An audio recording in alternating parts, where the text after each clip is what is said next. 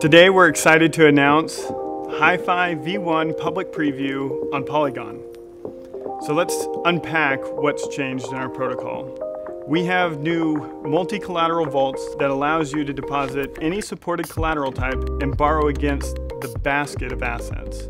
Along with our multi-collateral vaults, we have an updated liquidation bot with support for multiple collateral types that helps protect our protocol against bad debt. We've got a new revenue source for the protocol. When governance goes live, our community can vote to flip it on or off. To start, we're going to keep it off in order to optimize for protocol growth. And last but not least, we have a new automated market maker, which is optimized specifically for capital efficiency within a fixed rate lending environment. All of these features come together in one package available for you today to test on Polygon. But before we go any further, let's pause for a moment and let's talk about some of the risks and some of the inherent trust assumptions you are making whenever you use this protocol. First, we're on the Polygon network, so inherently, we trust Polygon that it has a sufficient amount of decentralization for our use case. Second, likely you may end up using Polygon Bridge to bridge assets from Ethereum over to the Polygon network. Locking your assets on the Polygon Bridge does come with some risks.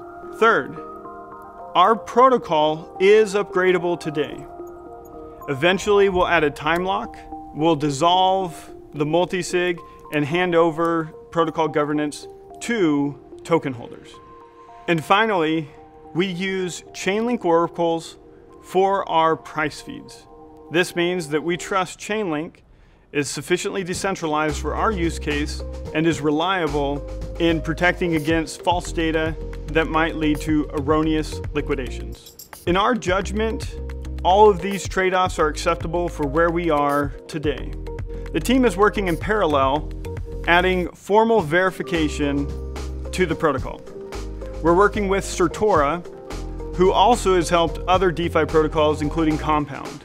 So as soon as we have formal verification of the most important aspects of our protocol, engaged with a third party for a complete audit, and thoroughly tested it on Polygon, we'll be ready with our governance contracts and our updated token economics for our full launch on Ethereum's mainnet. So come join me as we test the protocol and help make it more robust and secure for the future of fixed rate lending and DeFi.